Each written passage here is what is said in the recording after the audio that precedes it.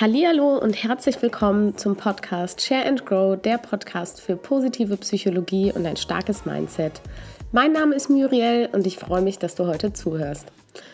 Bitte entschuldige, dass ich ein bisschen erkältet bin, aber ich wollte dir diese Podcast-Folge, die letzte in diesem Jahr 2017, nicht vorenthalten und hoffe, dass meine Stimme nicht allzu erkältet klingt, aber ich habe trotzdem sehr viel Spaß daran, diese Folge aufzunehmen, weil ich mich mega darauf gefreut habe auf das Thema und ich hoffe, das kann ich dir trotzdem übermitteln.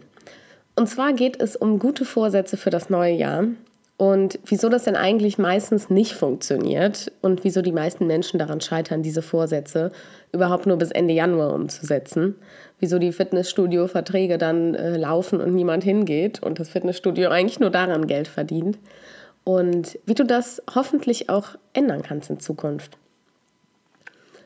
Und dafür eine Frage an dich. Hast du Vorbilder, zum Beispiel im Sport, im Beruf oder in sonst irgendeinem Bereich, wo du jemanden bewunderst? Jemanden, den du einfach faszinierend findest und der vielleicht an dem Punkt ist, wo du auch mal hinkommen möchtest, wenn du besonders ehrgeizig bist? Ist dieser Mensch so auf die Welt gekommen? Ist er einfach auf die Welt gekommen und war zum Beispiel im Basketball Michael Jordan oder war der im Fußball Lukas Podolski oder was weiß ich. Wie ist dieser Mensch so gut geworden und was hat er gemacht, als Herausforderungen auf ihn gewartet haben und schwierige Zeiten vor der Tür standen? Ist er daran gewachsen oder ist er einfach stehen geblieben und trotzdem so gut geworden, wie er heute ist? Hat einen bemerkenswerten Einfluss darauf, wie du dein Leben führst. Aber was ist überhaupt ein Mindset? Also alle reden immer vom Mindset und deiner Einstellung und weiß ich nicht. Aber was ist denn eigentlich ein Mindset?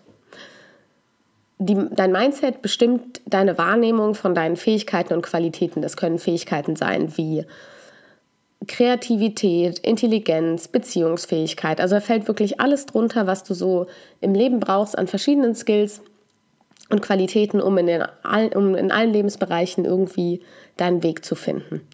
Und es gibt eine wundervolle Forscherin, Carol Dweck heißt die 2 Arten von Mindsets bestimmt hat. Und das ist einmal das Fixed Mindset und einmal das Growth Mindset.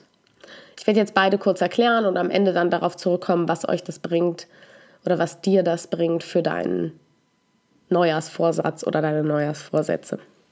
Zum einen das Fixed Mindset.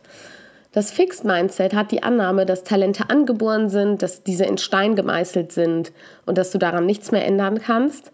Und Erfolg bedeutet für ein Fixed Mindset immer, dass du gewonnen hast, nicht, dass du gewachsen bist.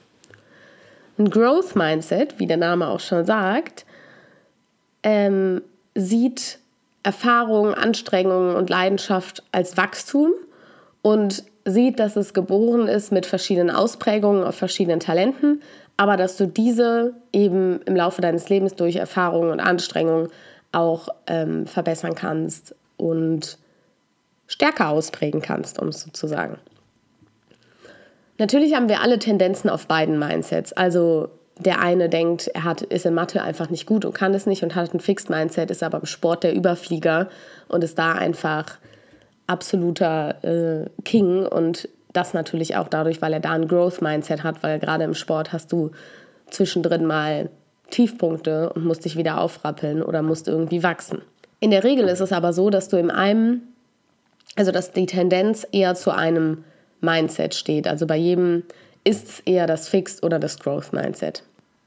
Growth-Mindset anzunehmen hat Vorteile für dein Glücklichsein, für deine Zufriedenheit, für den Erfolg und vor allem für deinen Erfolg auf der langen Strecke, also nicht nur mal kurz für eine Woche, sondern halt eben auch für das ganze Jahr. Und deshalb finde ich das so wichtig zu wissen, was es überhaupt heißt, ein Growth-Mindset zu haben. Und der entscheidende Unterschied zwischen dem Fixed und dem Growth One ist, dass das Fixed Mindset leistungsorientiert ist und das Growth Mindset lernorientiert. Das heißt, für ein Fixed Mindset heißt Erfolg die Anerkennung von außen.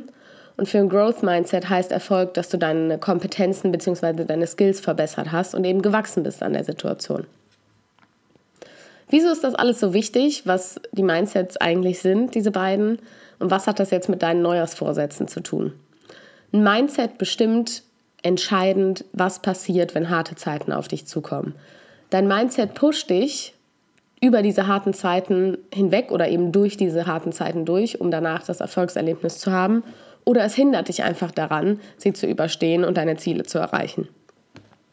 Und es geht vor allem darum, welche Strategien du entwickelst, um diese schweren Zeiten zu durchstehen und zu bekämpfen, sage ich mal, und deine Ziele dann am Ende zu erreichen. Und dein Mindset ist da eben der Ursprung für die Strategien, die du anwendest.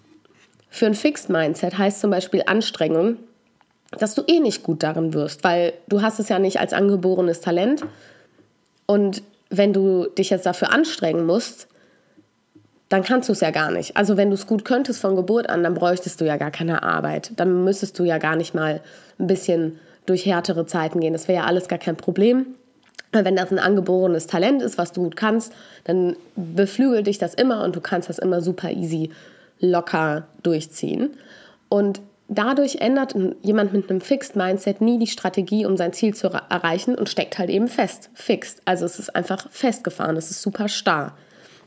Und ein Growth Mindset, wo einfach die Formel ist, dass Anstrengung gleich Erfolg ist, denkt bei einer Herausforderung daran, okay, wo sind hier die Lerninformationen? Was kann ich jetzt hier aus dieser Herausforderung mitnehmen? Wo muss meine Aufmerksamkeit sein, damit ich diese Lerninformationen auch sehe?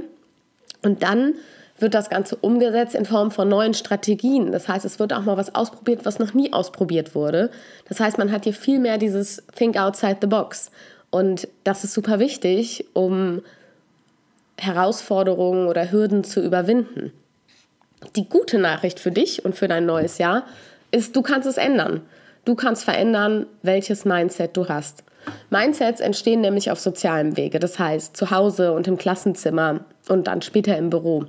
Wir nehmen einfach in diesen sozialen Räumen Nachrichten auf, die im Zusammenhang mit Lob stehen und diese beeinflussen unser Mindset. Das heißt, Lob ist super entscheidend.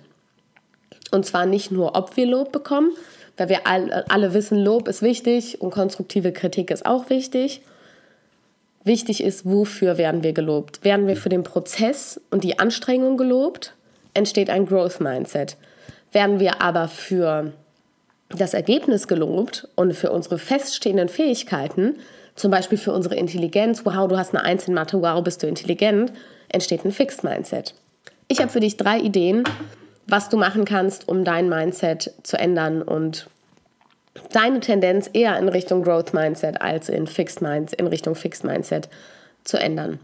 Und zwar erstens, stell dir die Frage, was kannst du besonders gut? Worin bist du richtig, richtig gut und worauf bist du auch stolz, dass du das gut kannst? Wieso glaubst du hier so gut zu sein? Und welches Mindset steht dahinter? Bist du hier schon mal durch harte Herausforderungen gegangen und hast die erfolgreich gemeistert? Dann war es wohl eher ein Growth Mindset. Zweitens, was kannst du nicht so gut und welches Mindset steht dahinter? Versuche in der nächstmöglichen Situation, in diesem Skill oder was auch immer es ist, an dein Wachstumspotenzial zu denken und neue Strategien auszuprobieren. Denk hier einfach, think outside the box und versuche dich durch dieses Bewusstsein in die Richtung des Growth Mindset zu bewegen. Drittens, sei ein Vorbild für andere und zeige, dass du dich weiterentwickeln kannst oder dass du dich weiterentwickelt hast und dass es möglich ist und dass das deshalb genauso jeder andere kann und lobe dein Umfeld für die Anstrengungen und die Mühen auf dem Weg dahin. Wenn ich einen Marathon gelaufen bin, sagen meine Freunde und meine Familie auch nicht danach, wow, super, du bist über die Ziellinie gegangen. Nein, alle sagen, wie geil ist es, du hast den ganzen Weg geschafft. Du bist von Kilometer 1 bis Kilometer 42, schieß mich tot gelaufen und nicht nur über die Ziellinie oder über die Startlinie. Und das ist das Entscheidende daran, weil es ist nicht, klar, Ziellinie ist am Ende ein geiles Gefühl, aber wenn du zurückblickst, hast du einfach den ganzen fucking Weg geschafft und das ist richtig geil. Also lobe auch dein Umfeld dafür und sei ein Vorbild in Sachen Lob und sprich das richtige Lob aus, nämlich für die Anstrengung, die dein Umfeld für etwas getan hat. Und diese 3 Ideen kannst du halt super gut für deine Neujahrsvorsätze anwenden. Das heißt, wenn du dir zum Beispiel vorgenommen hast, mehr zum Sport zu gehen, dann kannst du mal analysieren, wieso habe ich das denn bisher nicht so gut geschafft? Und dann immer, wenn du davor stehst, sonntags, vormittags jetzt zum Sport zu gehen, okay, was ist das hier? Think outside the box, such dir eine neue Strategie und versuch dich in Richtung Growth Mindset zu pushen. Ich hoffe, dass dir diese Information dabei hilft, deine guten Vorsätze umzusetzen und zwar nicht nur im Sinne von irgendwelche leeren Versprechen an dich selber zu machen, sondern diese Versprechen auch wirklich einzuhalten und dich auch richtig gut zu fühlen, weil du es geschafft hast und zu wissen, dass dein Mindset dabei dein bester Freund sein kann. Und wünsche dir jetzt einen super guten Rutsch ins neue Jahr, feier schön Silvester, hab einen guten Start. Schreib mir Fragen, wenn du Fragen hast zu dem Thema. Und wenn dir die Podcast-Folge trotz Erkältung gefallen hat, dann freue ich mich, wenn du mir eine Bewertung auf iTunes hinterlässt und mir auf Instagram folgst. Und damit verabschiede ich mich. Share and Grow, deine Muriel.